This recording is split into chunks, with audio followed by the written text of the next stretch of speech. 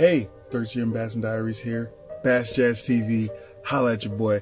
Yeah, we're here doing it. I'm gonna do an unboxing for you guys. I just got it from freaking Tacklewarehouse. I can tell you right now, this is about to be awesome. I have some great baits in here. I've got some hopefully, I haven't even cracked the box yet. So you guys are gonna be the first to see it. Unboxing, yes, big shout out, Tacklewarehouse, love you guys. Z-Man, love you guys. You guys have been supporting me the entire time on my fishing journey. So we're gonna do this again. Let's see here what we got, folks. See what we have here. Oh gosh, you know. All right, let's see. Let's see what we got here. All right. That's stuff. Okay. Let's see, we got order form here. Oh wow. Let's see. First things first, out the box. Oh my God, YO-ZURI.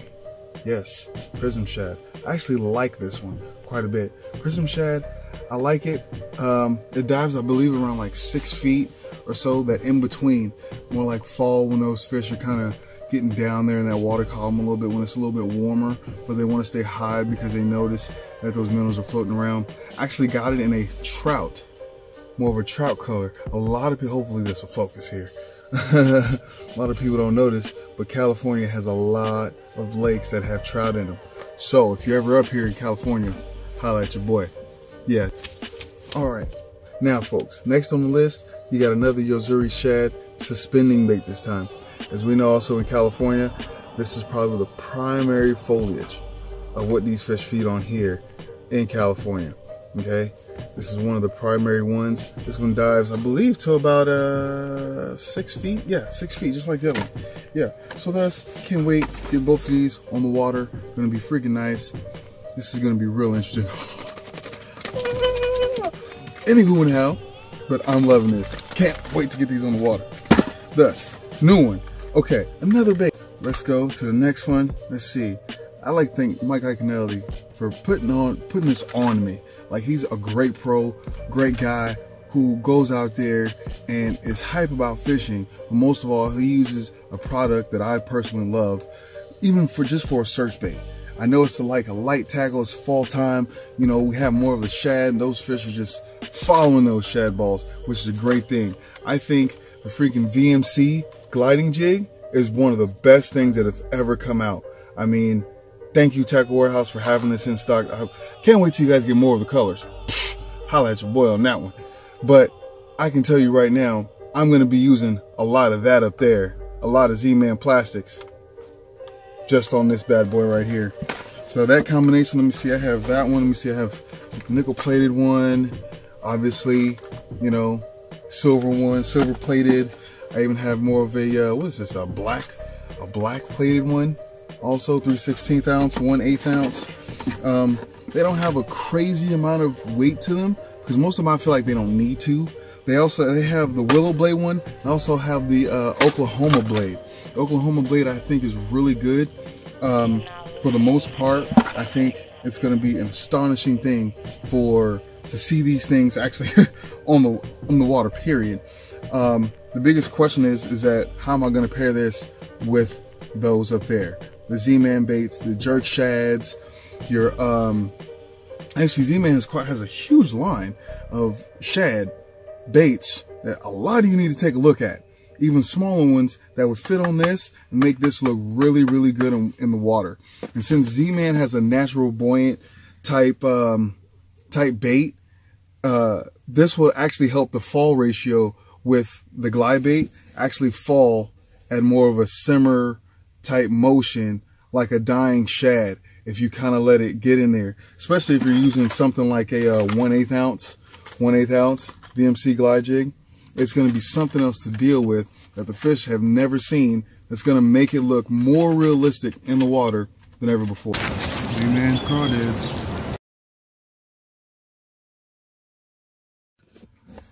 Yeah, I think this is going to be a great addition to my arsenal. If anybody that knows me, I'm a very authentic guy.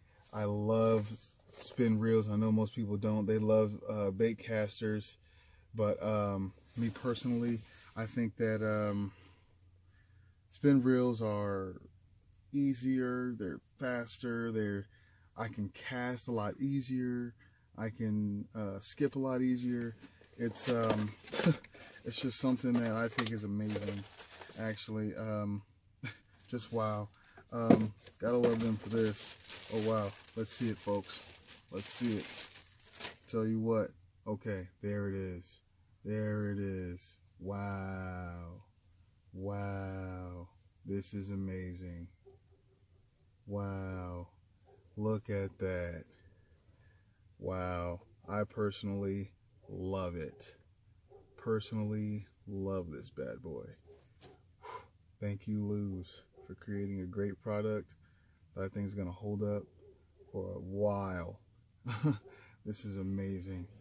Whoo, smooth as silk, coming right out the box. Whew. Wow. Oh, wow. All the way up to 14-pound capacity. Let me see. Oh, wow. Actually, no. 10. Take that back. 10-pound capacity. Oh, wow. But feels great. Feels smooth. Thanks, LEWS. All right, here. Let's see. Move on. LEWS Speed Spool.